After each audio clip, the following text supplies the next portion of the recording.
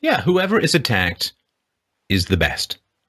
That is the only thing you need to know about modern culture. And don't mean you, Jessica. I just mean the planet as a whole. Whoever's being attacked is automatically the best person in the situation.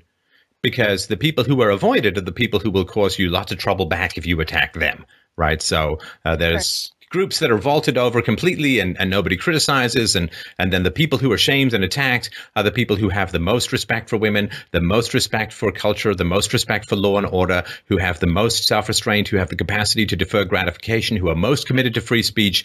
So your virtues have become not something that people praise you for, but something that people attack you for.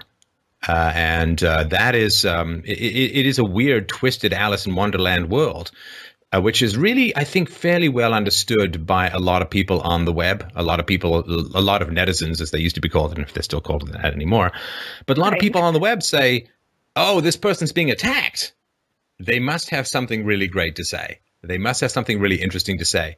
At least I won't be bored. Whereas the people who are not attacked, well, it's because they are probably going to be less rational and measured in their response to the attacks. So it has become this weird thing where the heroes are known by the tracer bullets, like wherever they're heading.